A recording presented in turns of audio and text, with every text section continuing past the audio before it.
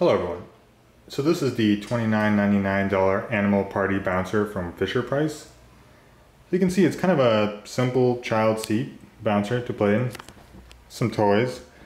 So overall it has a simple yet good design. It's designed in this metal tubing, so it kind of just goes all the way around and uses kind of the bending of the metal itself at the base here to kind of provide a little bounce.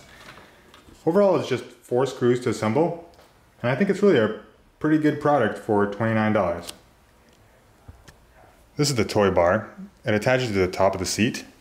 Just provides kind of some things for the kid to play with. It's pretty basic, but I mean this set is only $25 to $29, so I mean you can't really expect too much. Now the toy bar just kind of clicks in, just as you can see. You just want to actually make sure it goes for the click, because it can be a little wobbly, so if you don't push it in all the way, it looks like it's in, but it's actually not in, see? So this also means you can easily remove it. So to assemble the seat, there are only 4 screws required. They're all Phillips head, and 2 of them go in the back, 1 for each of the feet. As you can see, they're kind of a little rubberized and kind of prevent the seat kind of from sliding around. It actually works pretty well, and it's really not easy to make it slide. Now the last 2 screws are on the back of each leg. They kind of join the structure of the seat, so they're pretty much the only important kind of joining point in the whole structure. Now the only thing about the seat I kind of don't like is that the battery is D size. So most of us do not have a D size battery. You also do need a Phillips head screwdriver to open the battery compartment. Now, just open it up here. As you can see, it's just one large D battery.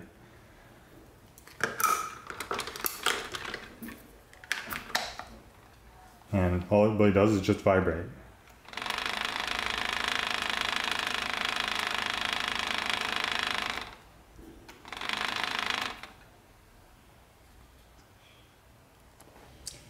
Now the seat itself is made of kind of like a simple soft fabric material, almost like a sailcloth.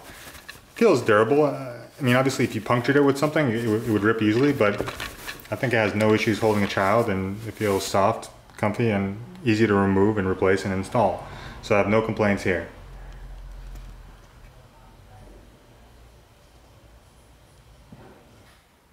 So in conclusion, I think this is a great seat for $29. The only real issue that I don't like is that there are D-size batteries, which most people do not have at home, and probably don't have rechargeable versions of. But I mean, this is a very simple product, so things like that can be overlooked. Everything else, its strength, reliability, comfort, ease of assembly, I think it's pretty much top-notch.